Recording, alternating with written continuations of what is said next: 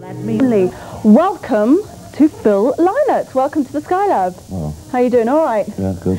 Right, now your single is at number 18 with Gary Moore. I mean, Out in the Fields, that must be amazing for you. Yeah, considering it's only had 2 weeks, yeah. Yeah, it's flown in, hasn't it? Yeah. Now, I mean, how did that come about? I mean, who decided that you should work with Gary Moore, and how did it come around? Well, you may or may not know that me and Gary were in Lizzy together. Yeah. Then we fell apart. There was a big row Yeah. and stuff. Anyway, the argument was made up, and I asked him to play on the Lizzy farewell shows in Hammersmith. So, consequently, after that, he asked me then to play with him in Belfast. Oh, I see, yeah. During his recent tour, because they were doing a documentary, and I jumped up and played Parisian Walkways and a couple of other things. Lovely, yeah. And then after that, his management seen us on stage together, and we do work well together, me and Gary. Oh, yeah, yeah. And they said, why don't you record something together? And Gary had a song, and I had a song, and his one was Out in the Fields, and mine was the Military Man, which is the other side of the record. Right. So we got together and we recorded it. Are you pleased? Yeah. You must be. Is it going to be a follow-up, do you think? I think, you know, because of the success of this one, I'm sure the management will find a way. They must do. They must do. Finding space. I mean, me and Gary enjoy working together. I mean, we couldn't work together on a permanent basis. No? But, no. But I think when we do work together, every time we have worked together, we've had a hit record. So yeah. So maybe an album then? Well, but at this rate, we should come up with an album of hits. You know, there's a few. We've done Parisians and Sarah and a couple on Black Rose. And well, let's have a look at your hit single, Out in the Fields. Here it is now. Gary Moore, Phil Lynott.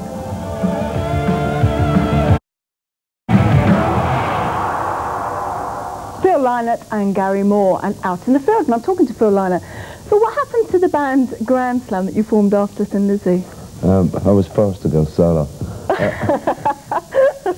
The thing was that we ran out of money, I think. Yeah. We were looking around for a deal, and it seemed to take ages for us to get a deal, so we ran out of money.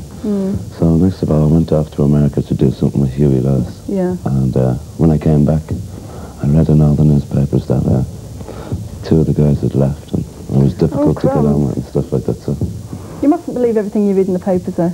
I think I had to, considering that we were supposed to be gigging the next night, you know. So the rumours about you going solo are true? You are? Yeah, forced to go solo, yeah. What about live gigs for you? I mean, any sort of coming up? I've been offered a few. I was offered that Napworth one. Have I formed a band together? But I think the thing about Grand Slam was when Thin Lizzy broke up, I thought I should definitely get back on the road because I wanted to prove to myself that I could play live. Yeah, quite. Well, I did that now, so I think I should actually get an album together first, and then I'll get a band together. Do you ever regret the decision to split Thin Lizzy? Yeah, sort of. You know, it's like a girlfriend. You know, I mean, I couldn't go back to her, but you know, I enjoyed being with her at the time. So. But you've been successful since anyway. Yeah. Yeah, you have. Yeah, sure. Great. All right, after this next video, we're going to get Neil and Mick back, and we'll have a chinwag, dear. Right, so stay with us. As promised. At last, here's the Kiss, Thrills in the Night. Kiss and Thrills in the Night, and here we are all together, Phil Lynott, Mick Wall and Neil Murray. All right, lads, tell me, apart from being bass players, you both got a lot in common. For instance, Gary was in Thin Lizzy, Phil, and you've been part of the Gary Moore band. Tell me, Neil, how do you rate the Phil and Gary single, Out in the Fields? I think it's great. I also like the B-side, the one that Phil wrote, because he tends to write songs from a sort of a bass player's approach. I mean, I can really relate to it, you know.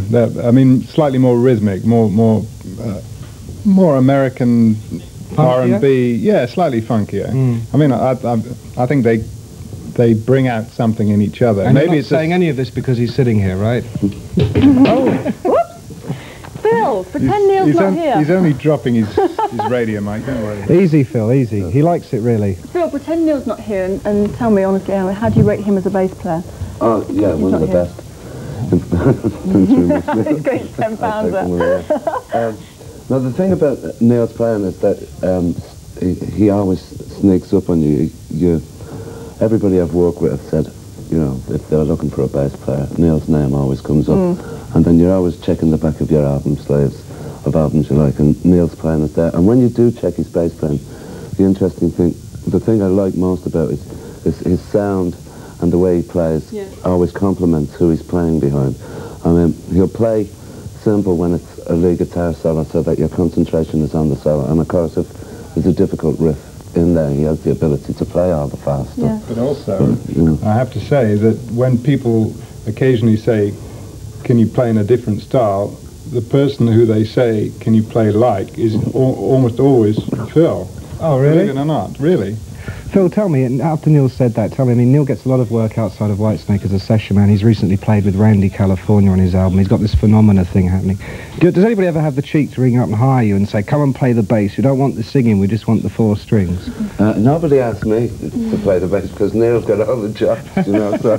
Yeah, well, if I could sing and write and do all the things that Phil does, I would be quite happy to be doing that. I'm sure he doesn't lie awake worrying about whether he gets asked to do bass sessions. It's not what you told me earlier on. No, I mean, obviously, it would be nice to work with the amount of people that say Neil has, but, you know, Neil has it.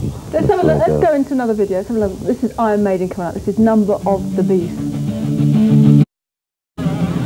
That was 666, Number of the Beast by Iron Maiden. I'm here in the studio with Amanda, Neil and Phil Lynott. Can I ask you guys, you ever thought about giving up rock and roll and sort of going into something like healthy, like gardening or... TV presenting. Or TV presenting? No, but have you? I suppose I'll be faced with that choice soon when I get too old to rock and roll. No, I'm not saying that. No. I don't know, it's something that gets into your blood, so it'd be very hard to give it up and do something else. But this looks like quite a nice setup. Yeah. Tell me, chaps, tell me finally, you've got a reputation in London particularly for being party-goers, meaning that you're out every night making the scene. Now, I know for a fact you were at Bon Jovi last night. I'm not sure where you were, but I'm sure it wasn't somewhere good. I was recovering, yeah. I was recovering from the night before. Would you say it's justified, your reputation as party-goers?